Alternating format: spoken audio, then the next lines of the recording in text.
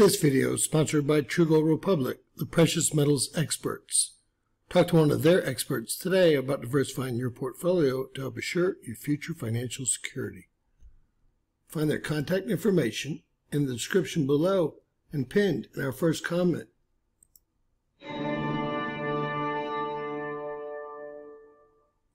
James Kaufman, World News Report today, July 18th, 2024. God bless you and yours, no matter where you are in the world. Please subscribe, give us a thumbs up, ring that bell for critical future updates. Many of y'all don't remember, but Director Chitale told ABC News Tuesday morning that since the roof was sloped, they decided to secure the building from inside. Now, what does that mean? Well, that means, and she actually talked on this, or spoke on this, that there were 3 snipers inside of the building. Of course, I didn't realize that it was a 2-story building behind where the Patsy was laying. Now, you might remember she admitted that there were 3 snipers inside the building, and I couldn't make any sense of that. I'm thinking, what? What are you talking about? At the time, I had no idea the building was 2-story.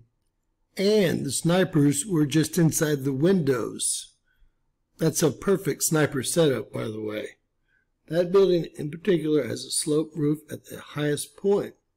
And so you know there's a safety factor that would be considered there, that we wouldn't want to put someone up on a sloped roof. And so you know the decision was made to secure the building from inside. Now, how do you secure the building from inside?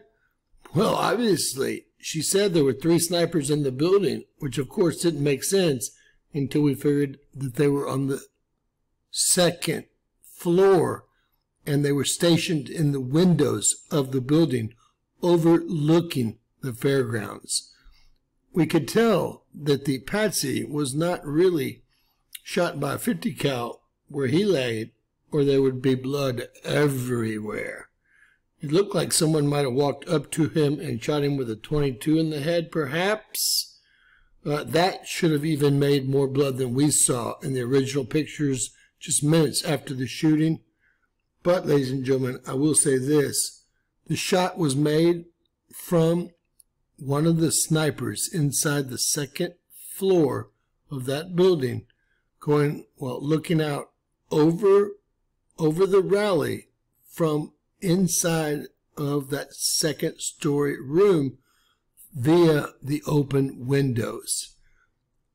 Now, I have done a report on this, and I think you've probably seen it, but I wanted y'all to remember that she said the building was secured from the inside. She also said that they had a 3-person sniper team in the building, which at the time I just could not make sense of. But finally, I have made total sense of it. The snipers were overlooking the rally from the 2nd floor windows. They must have seen the Patsy for 30 or 40 minutes, and someone must have taken them out with something that didn't cause a large bloodshed, because if the guy with the 50 cal behind Trump would have shot him, there would have been blood and pieces of his head. Well, there would have been no head left, period. And everyone knows that. Anyone that knows anything about ballistics knows that a shot like that, well, sometimes it'll take their whole upper torso off. Remember, she even told you there were 3 snipers in the building. I was like, huh? God bless you and yours. Share, subscribe, and always remember, anything's possible in Bizarro World. And remember, she knows exactly what happened, as do y'all all now know. Please share, subscribe, and remember, it's all possible with these sociopaths in charge. Stay safe.